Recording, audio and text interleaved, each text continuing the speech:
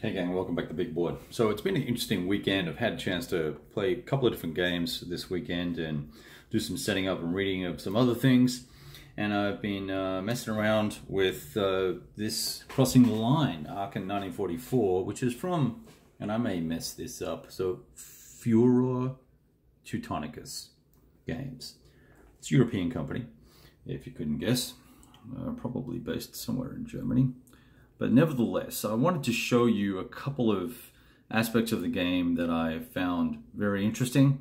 It's probably way too early yet to say whether this is an amazing game, a good game, a bad game, whatever the case may be. I can tell you it's not a stinker. I can tell you that much, I guess. There are a couple of dynamics or mechanics that I think add some freshness to wargaming in general, and let's have a look at a couple of those and see what I mean. See if I can explain it in less than 20 minutes and make it interesting for you. So obviously World War II based, because we're dealing with Aachen in 44, and historically that was a highly attritional situation, very bloody combat on both sides. And in order to reflect that, there have been some things done to make that the way it is, make the results come out in that sort of fashion is what I'm trying to say. So the first thing here is every turn you roll for initiative, and there's a DRM that's applied for that, and you can see there it goes 0, 2, 4, 6, 8, 10, 12, whatever the case may be. And there's also a DRM for interdiction, which the US will get, that adjusts every turn. But the US will get to add 1 to their DRM, or to their initiative roll. And so the turn starts here, and whoever wins the initiative, it's flipped to the opposing person's side, the reaction player's side, and then you'll have that activation. This is going to slide up 1 based on how I'm reading it at the beginning of the next. Let me just bring it up here now. I'm equivocating. So you either put the reaction player's side upwards and move to 2. Yeah, so you do put it onto 2. And then if it's already on that, then you move it up to the next high number. So what that does then is try to show, or try to give the opposing player an opportunity to win the next initiative so that they can move some guys. All very cool. What will happen though is that it's in a cycle, which is a movement, an activation of a formation through to the end of that formation. This doohickey is not going to go back to 0. This will never go back to 0 until basically until the end of the operations phase, which is all of the operations that are conducted for the entire turn. And right now we're on 13th activation. I think it was here actually. And so what we do though is when it does flip to the opposing player's benefit, his initiative, we flip it to the opposing team's side and pop it on the 2, and it starts from there, and then it goes up and up each time if the other guy wins. So you can have 2 or 3 activations if you roll high as the US or the German. You can actually get quite a few activations, but you're obviously not going to get more than, once you get to 8, a +8 on the die roll, you're probably pretty certain of picking up the turn, particularly if you're the Americans, right? So that was an interesting mechanic. Well, I like that. The second thing that struck me as interesting, and this is not how you do it, so don't panic. This is the German forces, but since I'm playing it solo, I've got everybody's stuff on the one side. There's a track on the other side of the board for where these guys go, and I've got the Germans sitting up here and the Americans on the track.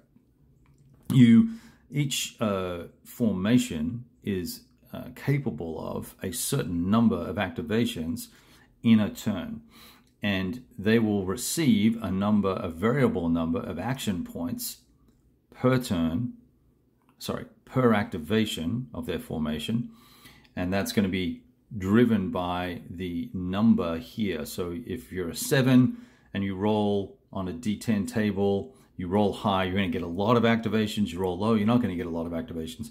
You get down to the 2 and 3, you're not getting a lot of activations. You might only get 1 or 2 activations per, one or two action points per activation.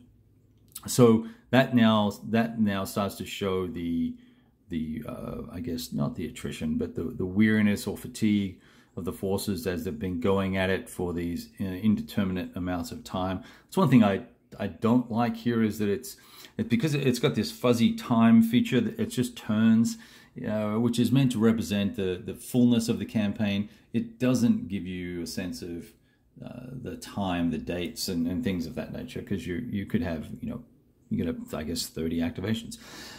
So at the end of a turn, what happens? Well, at the end of the turn, depending on where your activation marker is on the form activation track, you're going to get that's going to be impactful, because you've got to, as the Americans, you're going to get either 5 new activations up to your maximum, whatever that was, which for most of them it's 7, but there are some that have 5 or 4. Sorry, there's some that have 4. You might only get 2 activations extra, right? So let's say that I'm now on 1, and if I don't activate again until the end of this turn, I'll get 2 more, and I'll go back up to a 3 versus my full strength, which was 4. If I run this guy all the way down to 0, he's going to get 5 back next turn, so that's not too bad. And if I left him at 5 and didn't move him the whole game, the whole rest of that next turn, he would pop back up to 7. He obviously wouldn't get more than 7. So it's important, though, because not only is it the number of times you get to activate your formation in the turn, it's also going to impact the number of action points you're going to get to do stuff.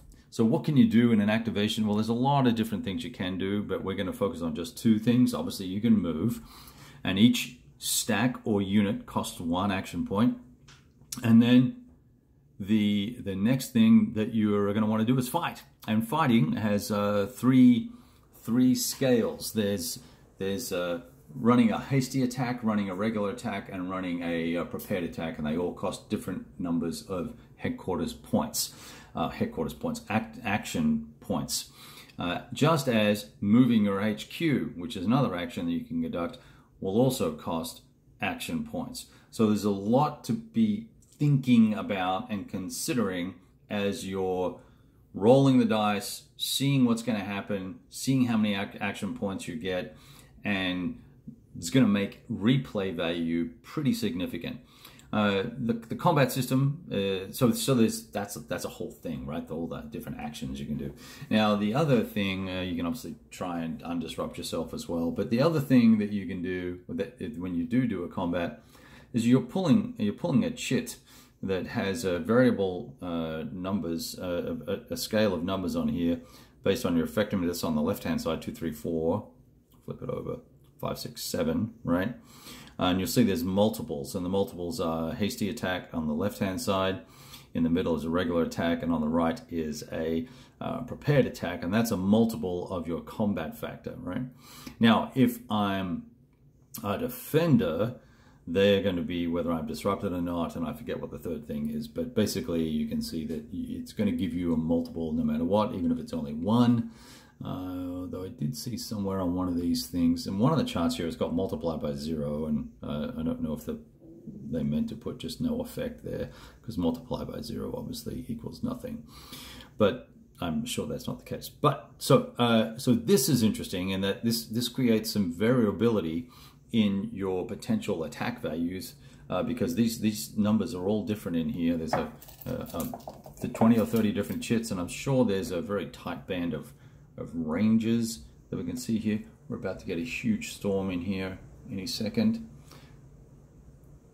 And I think that's it coming down now.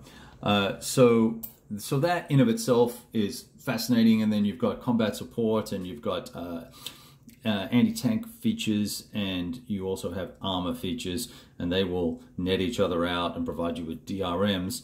While it's a 1d10 combat results table, it actually runs from 1 through 20. Which is pretty interesting. Low numbers are bad and high numbers are great for combat. And then it's obviously mitigated by terrain type and things like that. Pillboxes and a light forest in a town, pillbox in clear, and all that sort of good stuff. So some really interesting, I would say, smart and thoughtful design features, beautiful map, beautiful components. The rules are actually very clear.